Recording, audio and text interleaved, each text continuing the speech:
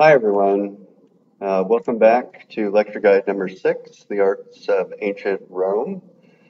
Um, this is another fairly long lecture, not as long as the Greek lecture from last week, but fairly long. It's a very obviously complicated culture with a lot of artistic output, and of course we know a lot about it because just like the Greeks, we have access to their language and have a very kind of solid history of what was going on in ancient Greece.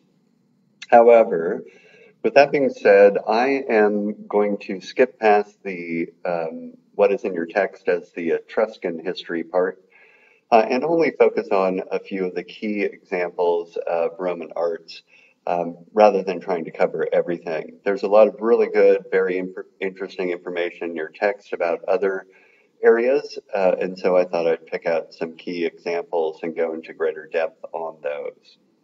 So with that being said, in front of you on the screen, of course, you have my talking head once again, which you can minimize and just look at the lecture if you want, just the presentation part. Let me give you a little history of ancient Greece, or I'm sorry, ancient Rome. Starting with some of their mythology about how they came into being. There are two standard stories about this. Again, they're probably part true and part fictitious. Obviously, the part where these figures, as you'll see, are descendants from gods is likely not true. So first, um, basic history. The area that is now Italy, of course, is where the Roman Empire had its center in Rome, of course. And this area was settled by the Greeks as early as the mid 8th century BCE, somewhere around 750 or so BCE. The Greeks really start to colonize parts of Italy in the area that's now known as Tuscany in particular. But they're all over the place. And this will help to explain, at least in part, why so much of Roman art is indebted to Greek forms and Greek ideas, although they make it their own. One of the things to keep in mind all the way through is that, unlike the Greeks, or rather, unlike most of the history of Greece, the Romans were a very militaristic society. It was an essential part of their, even during Republican times, um, but it's certainly a part of their drive for empire, and that shows up in a lot of their different art forms. Not only in the way that they depict figures very individualistically, based upon their individual exploits and the importance of a particular member of society, but also in the fact that if you were to want to attain anything in Roman life, you absolutely had to be a part of the military. It was compulsory, except for the aristocratic class, the really famous families, but all of them as well were a part of the military in order to gain some kind of status. As a matter of fact, it was compulsory to be in the military to hold any political office, which was your access to power in ancient Rome. So that's something to keep in mind. Number two, Roman culture is very syncretic. That's a term that we use in history and in art to designate a society who, in this case, may take over other cultures or expand itself colonially, but is more than happy to allow the traditions of the society that has been taken over to continue to exist, including their religions. And although in some instances, this isn't entirely true. In other words, the Romans at various times, you probably heard, have a big problem with the rise of Christianity for a while. It's very partial. Like there's only a few emperors who really have a problem with Christianity, and the others just let it go on its own. As a matter of fact, the Roman religion isn't something that we're going to designate here because much of it is Greek. Much of it is ancient, kind of Etruscan ideas that get filtered into Roman culture. And, in the time period that we're covering, there's no really official religion of Rome right up until the time, and even here with Constantine, when he starts to adopt Christianity, it's not an official adoption of Christianity. There's no official religion, so there might be at any one time, 40, 50 religions going on at once. Although they all do hold by the Greek gods, and they all do hold by the sun god, who is seen as a kind of manifestation of Apollo and very much aligned with the Roman emperor himself, once we get to imperial times anyway. So back to their myths of origin. One of the stories, of course, is that Rome is founded by the famous brothers Romulus and Remus. Romulus and Remus were understood to be the sons of Mars, the god of war, who in, of course, Greek times is Ares, the god of war. The Romans, as I made mention of, adopt all of the Greek gods into their pantheon of gods and mix them up with other gods as well. Now, in this story, Romulus and Remus come to the area that is now Rome, find it populated by probably the Etruscans, but also a neighboring tribe known as the Sabines. Romulus himself is immortal. He has been born of Mars, and so, you know, it's like the Greek heroes. He's half human, half god, and you know, they find themselves in Rome. Some stories have it that they were, you know, came to Rome as children and were suckled by a she-wolf, you know, a wolf that you see in the textbook. I'm not going to go into that very controversial work here. It seems like it's not a Roman work at all these days, but in any case, the mythology has it that these two children who are born of the god Mars find themselves in the area that's now known as Italy in Rome as children, without parents, and are suckled by a she-wolf, which is probably a metaphor for the idea that they're very hard. You know, they're actually literally raised by wolves, and so they'll go on to do great warriorly things. Probably mythology, right? But maybe there's some truth to it. Maybe there was a Romulus, maybe there was a Remus. The other story is, and by the way, to carry that story forward a little bit, because some of this comes in your text, and I don't know how much of it I'll talk about here today. At a particular moment in time, after these two have grown up, Rome, or the beginnings of the Roman Empire, don't have enough women, and so they invite their neighbors, the Sabines, over for a banquet and steal all their wives and their daughters so as to propagate the Roman Empire. Gives you a little sense of what the Romans are like in some way. Winner take all kind of philosophy. The other big mythology or story is that Romans are all descendants of the great, again, demigod Aeneas, who escaped from Troy. Aeneas is understood as the son of Venus, an immortal man, and he starts Rome. And again, the Sabine story ends up in this one as well. Early on, all the way up until the 1st century BCE, Rome is a republic, which means that it is a kind of pseudo-democracy. As a matter of fact, the United States founded its own democracy based upon the two houses that were established in Republican Rome for our Congress and our Senate. In Rome, there were a group of elected magistrates, usually from the upper echelons of society, headed by two consuls. These consuls were elected by the magistrates and by the Senate, who then ruled over the Roman Empire, or the Roman Republic at this point. Those two consuls and the magistrates were advised by a Senate and an advisory council made up of what were known as plebeians and patricians. The plebeians are the lower class people, and I don't mean low class like, you know, they don't have any money, but not in the upper echelons, whereas the patricians are all members of very kind of established families in Rome. Somewhere around 390 BCE, the Gauls, who you met when we were looking at Greek culture, sack Rome, but it doesn't seem to have had a ton of effect. And by 275, the Romans pretty much control all of Italy, having absorbed the Etruscan culture into their own culture, including all of the Greek colonies that existed on Italy have been absorbed into Roman culture. They start the Punic Wars around this same time, which are the wars against Carthage and North Africa, area today probably Algeria. They kind of continue to win these major battles. They have a very, very established military, a very, very kind of rigorous training for that, and aspirations to control all of the areas that might help them to grow. Around 130 to 133 BCE, the Republic is in a lot of turmoil. There's a lot of civil wars, a lot of leaders trying to vie for power. And this lasts all the way up until the time of the famous reign of Julius Caesar.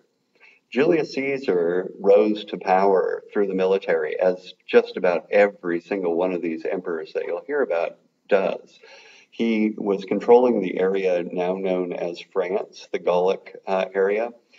He amassed a huge army, very faithful army, and when he came back into Rome, amidst all of this turmoil, he basically politically maneuvered to gain himself power for a very brief moment and is proclaimed Caesar. In 46 BCE, he is basically the dictator of the Roman Empire.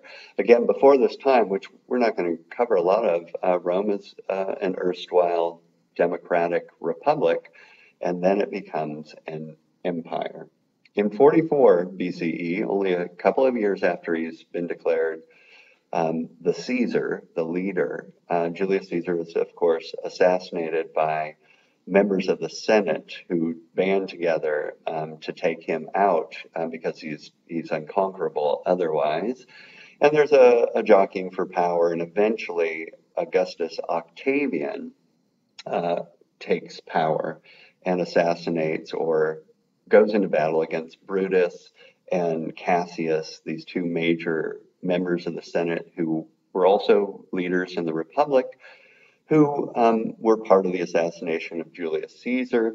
Eventually, of course, Octavian Augustus, he becomes known as Caesar Augustus, has those famous battles against Mark Antony and Cleopatra to finally consolidate all of his power. And he is proclaimed the first emperor of Rome.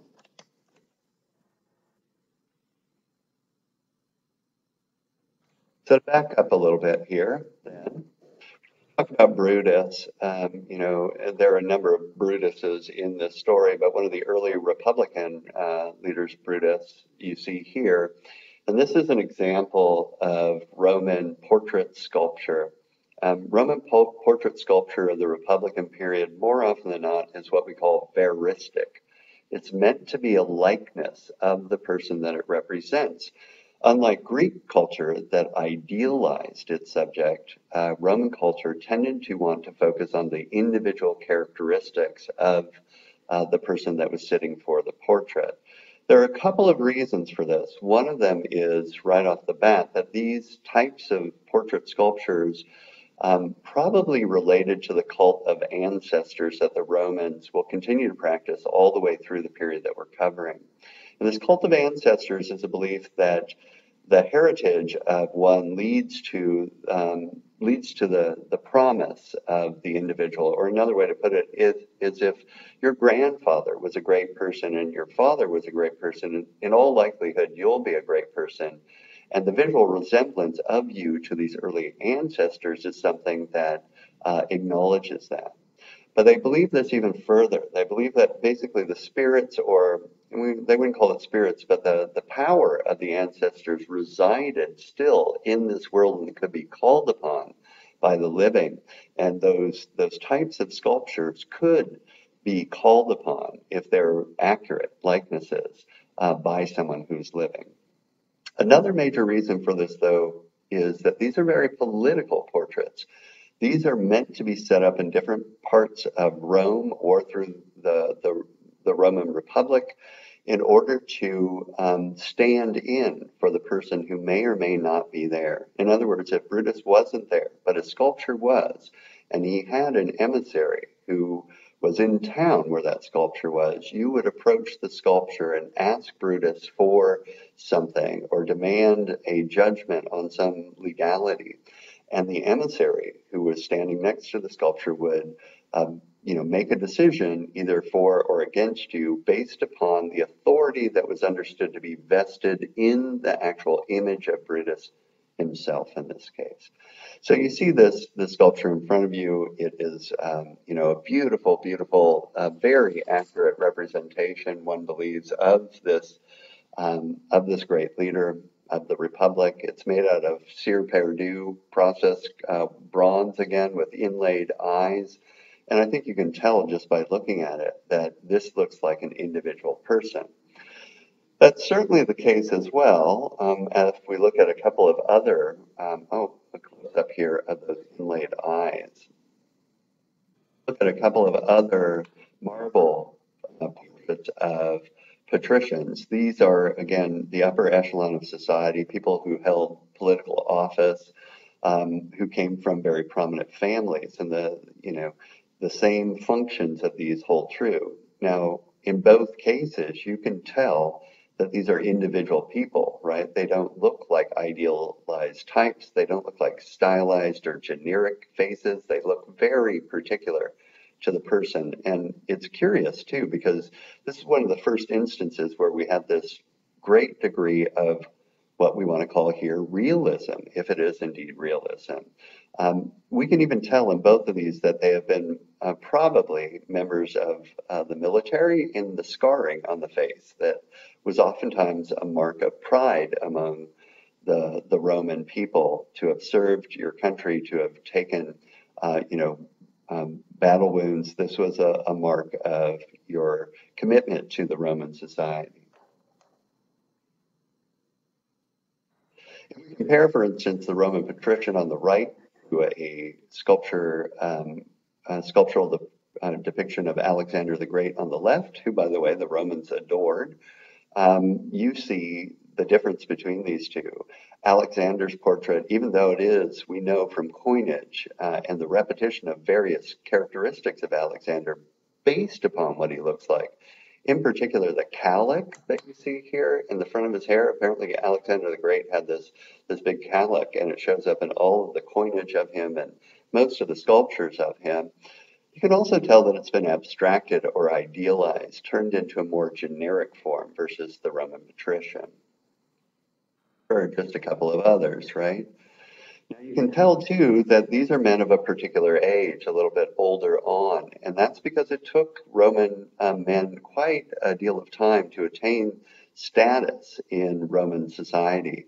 They had to work their way through the military, they had to work their way up the political ranks, and by the time they had amassed power and wealth enough to create sculptures of themselves, they were oftentimes, fairly old. And so you see the wrinkles on the faces of these two portraits. This is one that's in the book to designate this one function of these. It's another patrician sculpture, a full-length one. Curiously enough, as you will have read the book, you see those heads that he's holding. These are his ancestors, and this is him showing his hereditary line and where he comes from, and prominent people in his background, and why he is a man to be taken seriously. But it also alerts us to something about the way that these sculptures were made. That body is a generic body. You could go into any kind of sculptor's workshop and pick out, out of a group of 10, 15 different bodies, whatever body you wanted. And then that sculptor would sculpt a portrait bust ahead of you to put on that sculpture and affix it to that sculpture so as to give it a likeness to you. Here, what this man is claiming is his power in relation to his ancestors. Again, these types of busts would have also been held in the household of Romans and basically worshipped. One would draw power from one's relation to these past figures or ask them for advice or help and so forth. So they do have a quality of, what we saw very early on, animism or fetishism, in the idea that a inanimate sculpture holds some kind of power by its linkage to the past. But here, that linkage to the past comes through its accuracy. It's the fact that it looks like these earlier figures. Moving closer to the time of Imperial Rome, and if you haven't watched it before, Netflix has that series Rome. It's got all these characters in it. If you want to go run and see that, it's a kind of entertainment form of this story. But on the left here is Pompey the Great, one of the great senators who was he was a consul of Rome for a while as well. So a very powerful leader who built, really interesting architecture.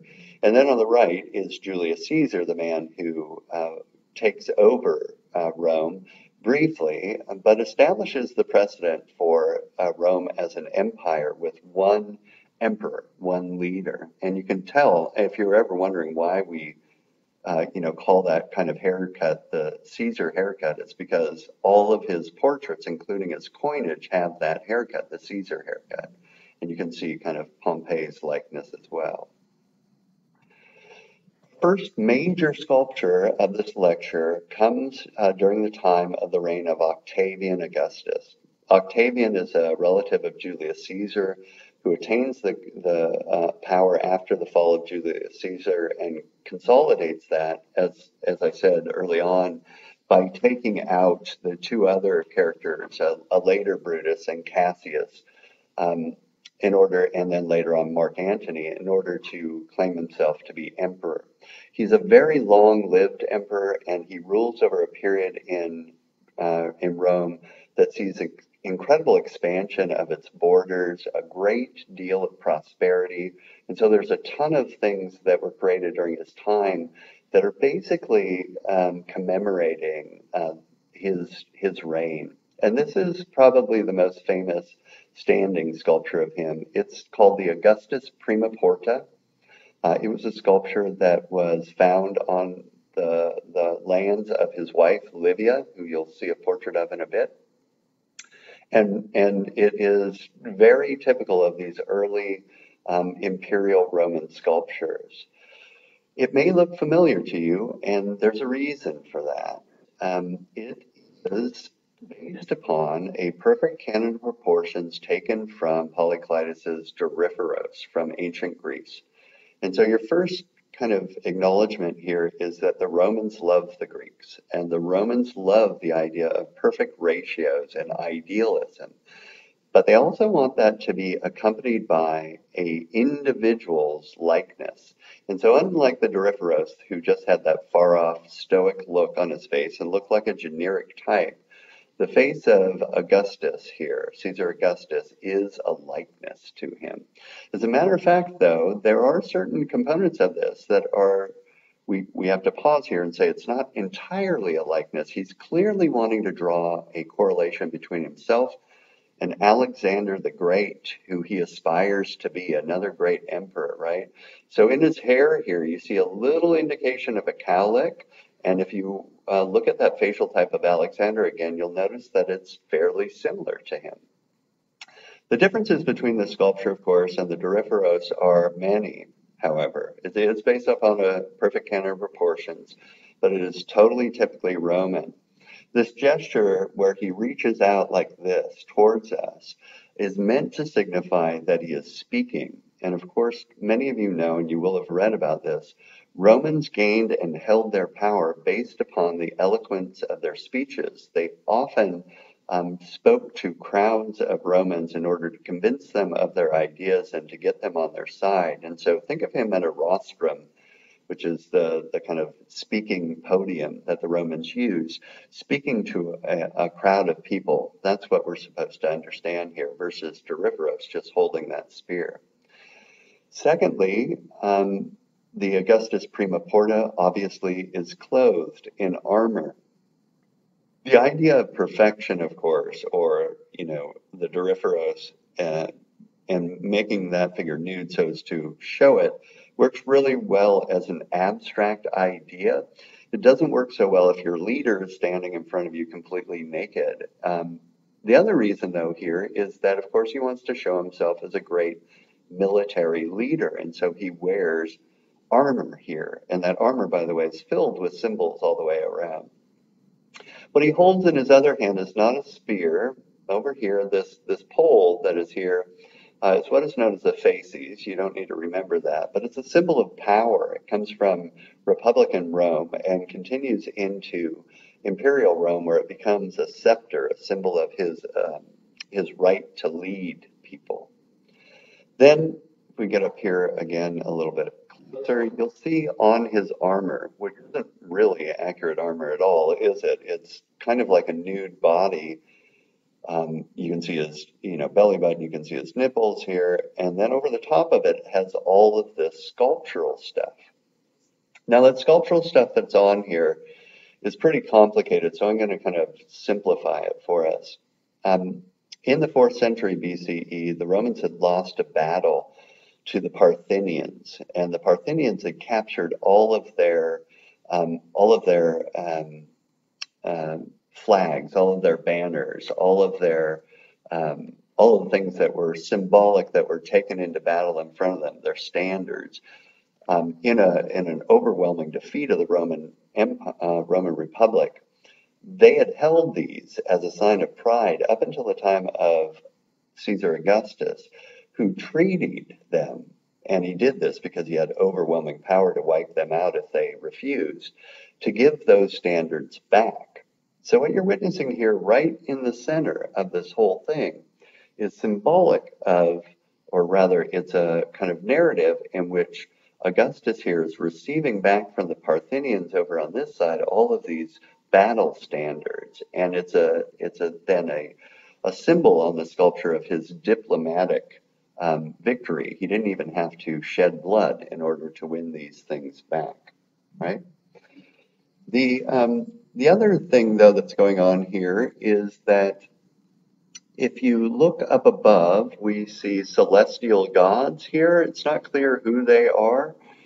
Up above, so gods of the sky, and down below, gods of the earth, both who look over the rule of Augustus. Now, these may be, and it probably is, Apollo and his sun chariot. This could be Zeus up here, or he would have been known as Jupiter by the Romans. And down here, a goddess who is known as Tellus Mater, or Mother Earth. But the point of this is all to say that he is protected by the gods. Now, eventually, Caesar Augustus will be named a god. It's called the process is called apotheosis. They turn him into a god, but at this moment, he doesn't want to claim that for political reasons. So he's probably just indicating that that's a possibility. I want to come back here for a moment too. First on the Doryphoros, and by the way, this, as you'll recall, is a Roman copy of a Greek original. It has this strut down below it to hold it up, this kind of tree stump or whatever it is, and a strut between the arm and the leg here. This one also has a strut here, but that strut has been sculpted into a dolphin, and on top of the dolphin is Cupid, who is riding him. Now, in this case, if you remember that Aeneas was the son of Venus, that's what this is in reference to. Again, the early Greek god Aphrodite is known by the Romans as Venus. Aeneas, who is a founder of Rome, comes from the Greek god Venus. And so what we're saying here is that Octavian, or Caesar Augustus now, comes from this long line of important men that started with Aeneas and find their roots in the gods and in Greek culture. And all of that political propaganda is, found in this one sculpture. Now you need to know, how did this thing function? What did this do? There were probably many, many copies of this all over the Roman Empire. And this would have been symbolic, again, a commemorative of all the achievements of Caesar Augustus. But the other way it functioned was, as I said, with those earlier patrician sculptures, as a kind of adjudicator. These would be set up in different outposts throughout the empire, and the person who was the administrator of those outposts gained his power by being in proximity to these, by being able to, when someone had a problem, bring them before the sculpture of Caesar Augustus here, and making a determination based upon the idea that this conferred on to that advisor the power of Caesar Augustus. I just want to show you these very briefly. Caesar Augustus's wife was named Livia. Women in Roman culture held very important positions as advisors, but never political office. They oftentimes, though, had independence that we don't see in Greek culture or any other culture before this, except for moments of Egyptian culture where Hatshepsut, for instance, attains a position of power. And so you see that here. The other thing that's curious about Roman sculptures of women, of course, is that fashion was very important to both men and women, but more so to women. And you see a picture of Livia on the left, looking very kind of simple, and a very simple, very austere look to her. And then on the right, you see a hairstyle there of a moment in time where that austerity has gone away, and what is desired of women is great flamboyance, and the hair becomes a key part of that style. You look at it from the back as well. It's just an incredibly elaborate style, associating her with a particular class of women and as being, in the time. Most important sculptures from Caesar Augustus's reign is the so-called Ara Pacis, or Arch of Peace, of Caesar Augustus Augustae. What you're seeing is that here in its contemporary setting, it's been taken out of the weather and placed in its own, and by the way, this has been updated since this slide, its own setting. It used to be out on this very special plaza or opening, the Field of Mars, that had a lot of other monuments there as well. And the Romans, of course, love to dedicate monuments to their leaders, both in order to kind of propagate ideas about their power, but also to commemorate their great achievements. And this does both. It was commissioned during his life in order to commemorate his age of peace. He brought a lot of peace and prosperity to the Roman Empire. It was open to the sky so that the light of the sun god, the major god that the Roman emperors aligned themselves, could shine right down on the interior, and it's totally covered with relief sculpture. And that relief sculpture has a bunch of different symbolic forms, so we'll go through some of the big ones. You can see on this entrance some floral designs on the bottom and then some figural groupings on the top. And front, you see, for instance, one of the founding myths of Rome, Romulus and Remus, and it's in a deteriorated state, but you see the reconstructive drawing over on the right. Romulus and Remus suckling at the teats of the she-wolf while these gods look on. Or on that same panel, you see the other myth, the sacrifice of Aeneas to dedicate New Rome for the empire. So, it's kind of hedging his bets a little bit. It could be Romulus and Remus, could be Aeneas. I come from both in any case, so they're both depicted here. One of the most important panels is the other side. So if we get up here close, this is a symbol, again, of Roma. Roma is over on the right-hand side here. So if you look here, it's been completely destroyed. And we only have this tiny little part, but based upon dedication inscriptions and visual testimony about this, we know what used to be here. So this is symbolic of Rome. So we get up here close on Rome. You see that this is a figure, it's probably be a female figure. Usually personifications are female figures. She's warrior-like. She may be associated with Athena, or the Romans would call her Minerva. She holds a sword in one hand. She sits on shields. You see the she-wolf down here on one of those shields. And then over here, she has that scepter, symbol of power. Now notice as well, since this is an Arch of Peace, this figure has taken off all of its armor. That's symbolic of kind of peace times. Move over to the other side of this. We get a really complex scene here that's been partially reconstructed. This is a scene that shows you some pretty important figures in Roman culture.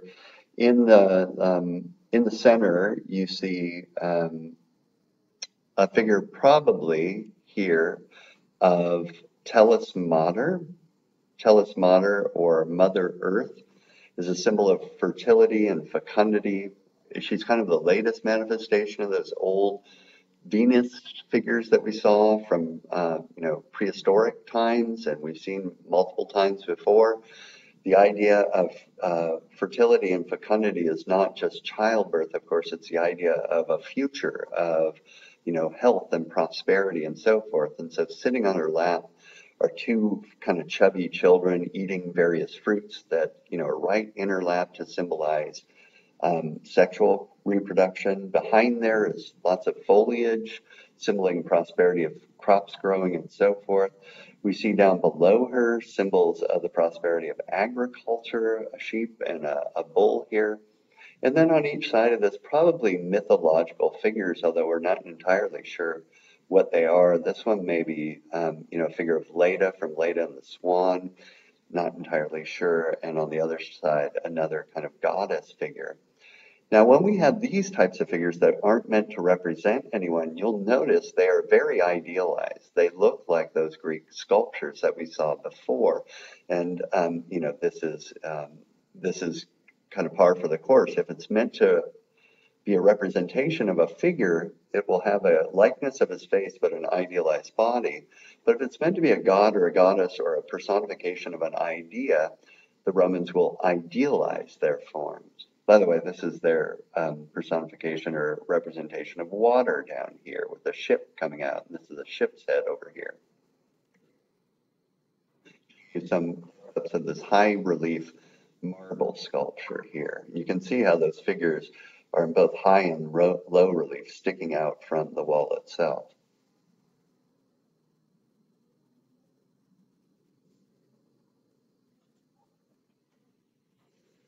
And these two maybe goddess figures, maybe those two figures sitting in her lap are supposed to be Romulus and Remus, but again, we're not entirely sure.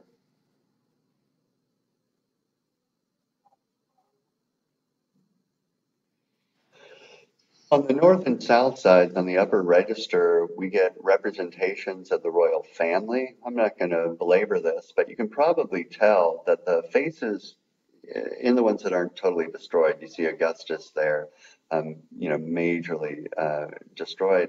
But you can see in the bodies that they're all of a type. They're all exactly the same height. They all look exactly the same. It's an idealization of the body, but not of the faces. And over here, you see some other key figures. I'm not going to tell you every single one of them, but we know who most of them are. This is Marcus Agrippa, who you see in this upper register over here, and a close-up of him over here with his nose smashed off in this case, just through the passing of time. He was a great leader. More important leaders of this time, but now we start adding another element to this. One of the political doctrines of Caesar Augustus was basically family values. To kind of simplify the whole thing, he pushed the idea of the importance of the Roman family. And so all across the upper registers of this monument, you see basically patrician families with their children of various ages all together, so as to designate the importance of this policy in Rome under Caesar Augustus, that he was the man who really promoted family and family values. They're very kind of lifelike and very familial.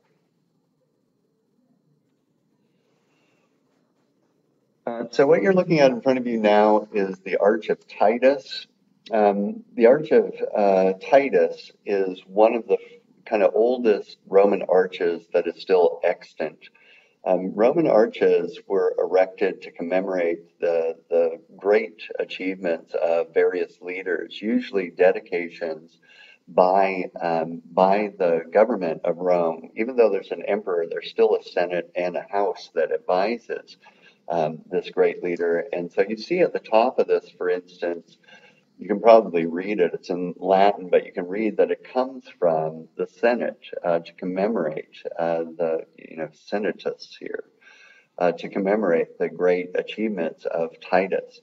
Now we know that these arches go all the way back to ancient Republican times, but this is the only one that's extant, from later on. Now, why are they created? They are created usually on thresholds, on ways into the city or ways into the fora or ways, very important kind of entryways into Rome, so that when people would pass through these, they would see these. They're not part of larger architectural settings. It's like they've just taken the idea of the triumph of an arch and made a huge monument out of it. In the area that for Greeks, up here in the entablature, you would put sculpture, the Romans put dedicatory verbiage in Latin. They tell you who this is for, and then all the sculpture is on the faces of these and even on the inside of these. So Titus is most famous for conquering Jerusalem. Titus conquers Jerusalem in about 70 CE, 70 in the Common Era, so we're in the Common Era now. The second temple was conquered then. This is a reconstructive engraving of what this looked like during the 18th century. These buildings off to the side were not part of the original building itself. This is what it looks like now, kind of left out on its own, but again, you would enter into the city through this.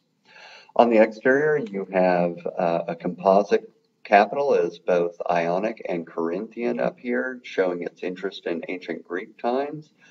When we get inside of this, there's the dedicatory monument. If you were to look up at the ceiling of the arch, there are these little rosettes. They're symbols, again, of Rome, basically. They're primarily just meant to be symbols of an everlasting life and kind of decorative. But right in the middle is a scene of the apotheosis of Titus. Titus, after his death, being designated as a god or becoming a god. Now, they took this idea from Greek culture. When the heroes died, oftentimes they were apotheosized. They turned into gods, and the Romans start to adopt that themselves. When we look at the walls, the major sculpture, which would have been in old times about head level if you're riding on a horse, so think of riding through this and looking to the side and seeing these relief sculptures, shows his battle conquest.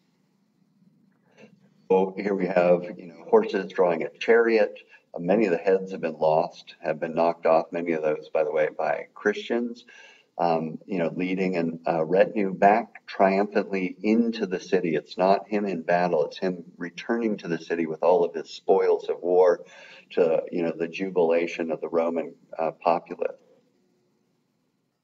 Famously in this scene, which, by the way, when they sacked the Second Temple of Jerusalem, had a ton of really important religious objects for Judaic culture, they took the menorah from the temple, and you see that represented here.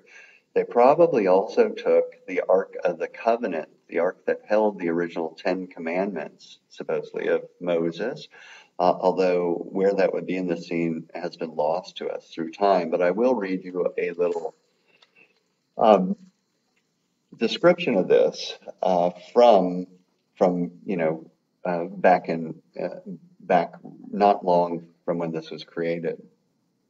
The most interesting of all the spoils seized from the Temple of Jerusalem: a gold table weighing many talents, a lampstand also made of gold, which was made in a form different from that which we usually employ.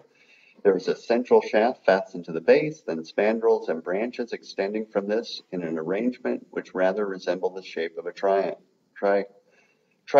What he's talking about there is the menorah. He just doesn't know anything about Judaic culture.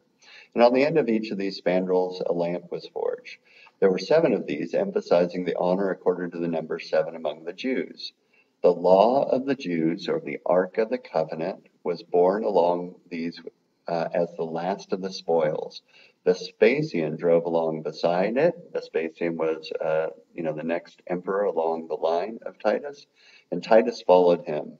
Domitian rode beside them, dressed in dazzling fashion and riding a horse which was worth seeing. So if you're wondering where the Ark of the Covenant ended up, in addition to Raiders of the Lost Ark, here's another story. Ended up in Rome, at least for a bit, around the age of Titus. The major architecture created by each one of the leaders were known as forums, or fora for plural. And these, again, are most easily kind of understood through your readings. If you can think about the way that these are cited in relation to other forums and so forth, it makes a lot more sense. But I'll just take you through the basics of these. If you follow my cursor here, most forums have a huge open area in the middle. This is an area where people can meet, where various public speeches can be held, and people can amass to listen to those. Along the side of each side is a colonnade, a long row of columns that creates a sheltered area that you could have shops in here, you could have people meeting in here. It's kind of multi-use space. The main space is what's known as a basilica, and the basilica is a long space created through post and lentil systems with a big open area in the middle that can be used for any number of things. Eventually, this basilica, which in this case has two round ends on each side, will be turned into the Christian church. They'll just adapt the basilica form for the Christian church.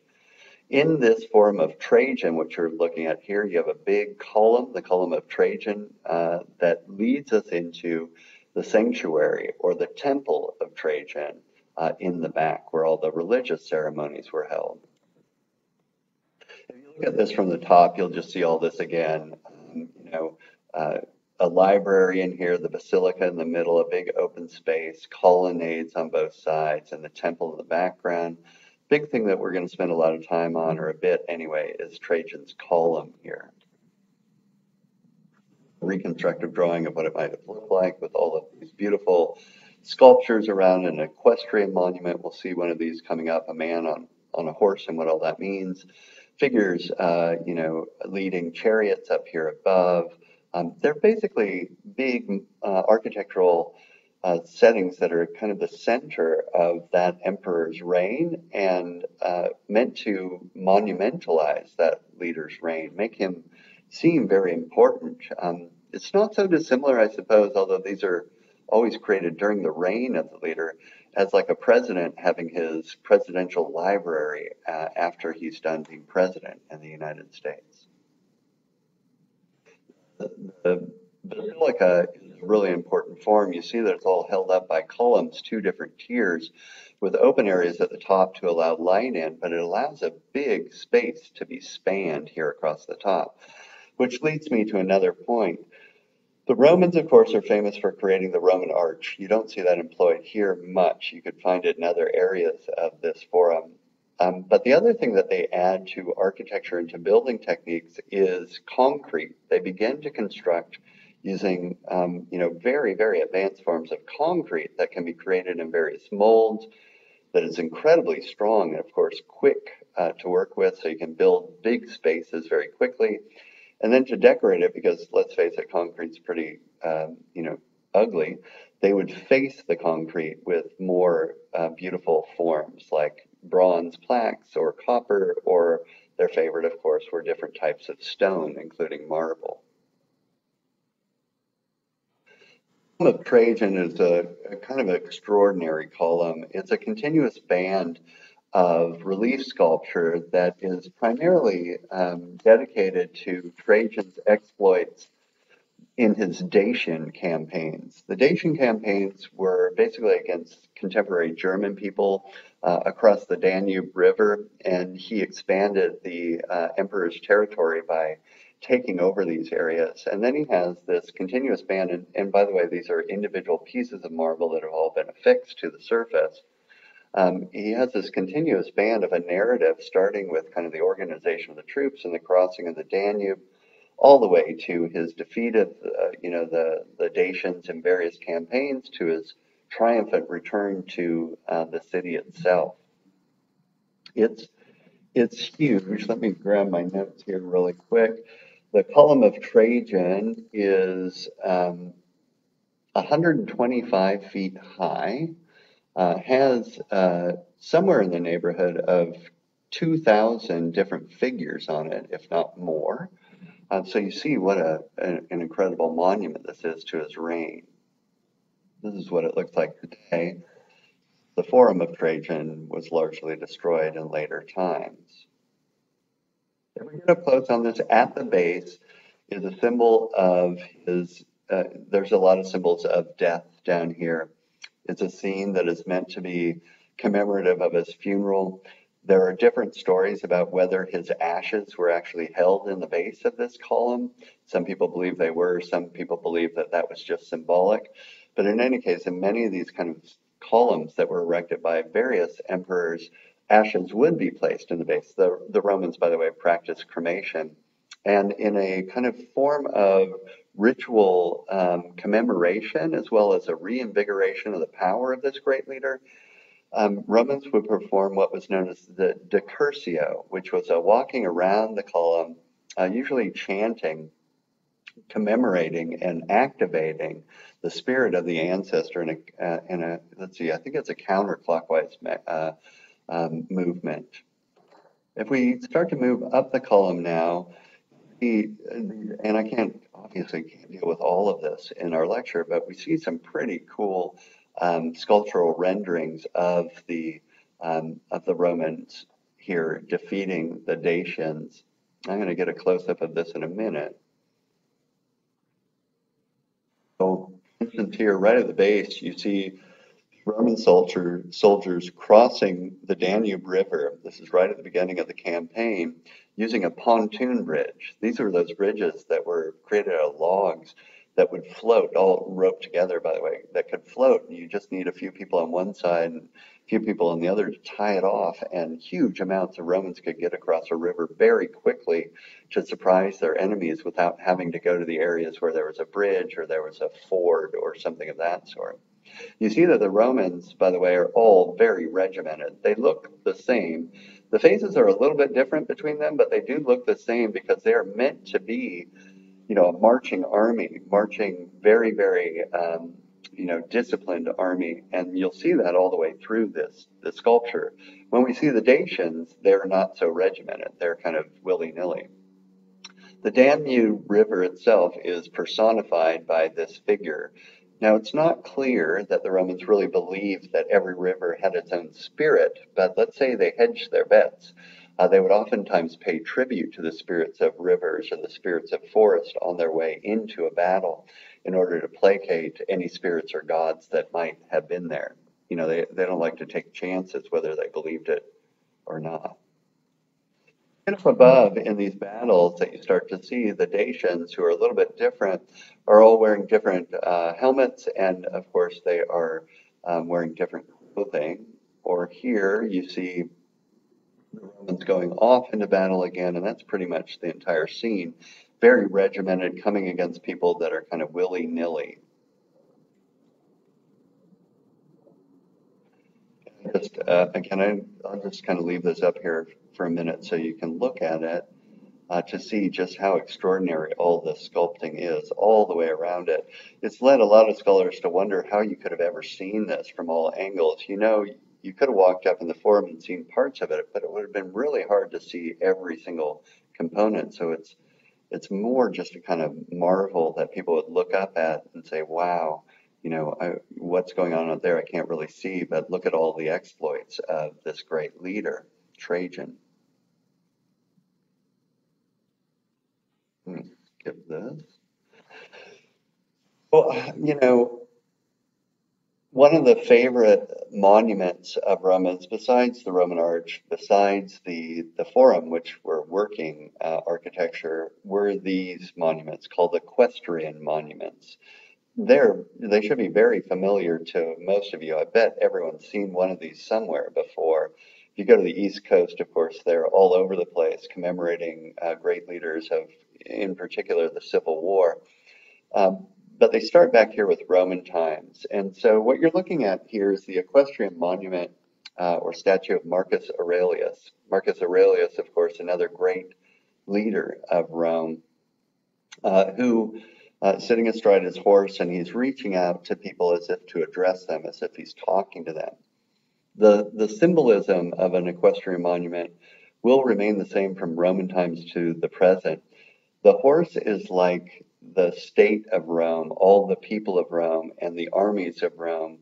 And the horseman, in this case Marcus Aurelius, who's riding it, leads his people, leads his army, leads the state of Rome with the same kind of confidence and skill that he leads his horse. Notice here, on one hand, he would have been holding reins that have since been lost, but he's really not doing much work, to stay on his horse, and that horse is going exactly, we presume, where he wants it to. They're always set up above us. This is a standard way to make things seem powerful, to set them up on high podium over above us here. This is the actual sculpture itself. This is cast out of bronze in the Serre-Perdue process. By the way, they would make these out of multiple different pieces and then basically solder them together because it's too hard to do all at once. And it's quite a feat, not only of engineering to do this, but also kind of the technique in order to keep it upright without it falling over, collapsing under its own weight.